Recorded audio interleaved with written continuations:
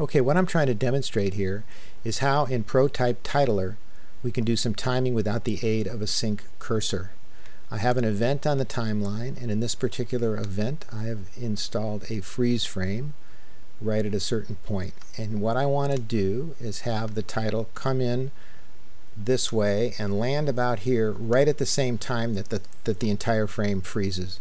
So it's a timing issue here. And here's how we're going to do that. I've already prepared a title, and we'll bring that up and place it on the Vegas timeline. And I'm not going to move the title because that would be another way of controlling it, but I'm not going to do that. I'm going to control it inside of ProType Titler. Now my title's right in the middle of the screen and I don't want that, so I'm going to drag it down below here, and then I'm going to set the offset to 0, and that's really my ending position, but I want it to hit the freeze frame at that ending position. So now my first position will be off screen, and I'm going to pull the X offset to the left until the title is off the screen. As you know, the X offset moves it left and right, and the Y moves it up and down. So I will place this just off the screen. That's position number 1, and then I will set the X offset on the automation timeline. This is where everything really happens in ProType Titler. What's so difficult to learn, and this is where the action is, on the automation timeline inside ProType Titler.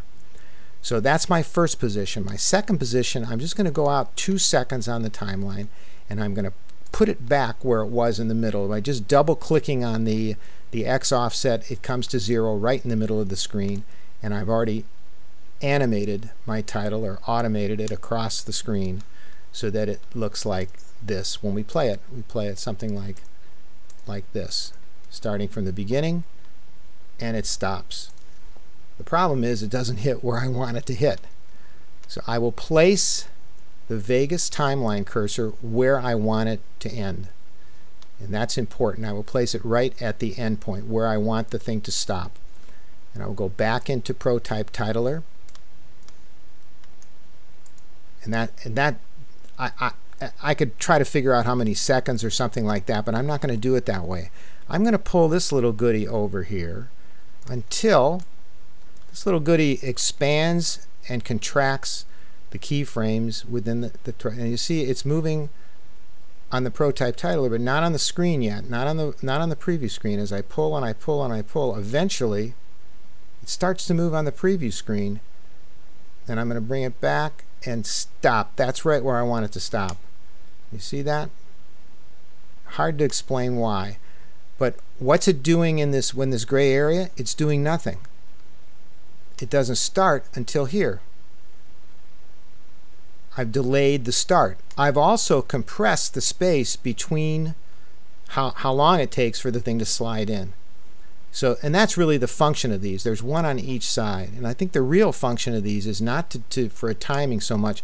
It is for timing, but it's to compress the keyframes all together at the same time, whatever use that is. I haven't figured out why they would do that or what use you could put that to, but maybe someone else could enlighten us.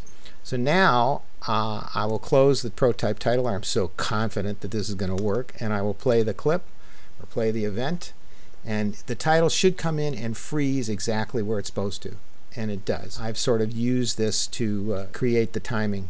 It's something you may not have known about. Well, if anyone out there has other suggestions on ProType Titler or knows about these expanding and contracting of the keyframes, just do what I've done. Put up a video demo or help us out.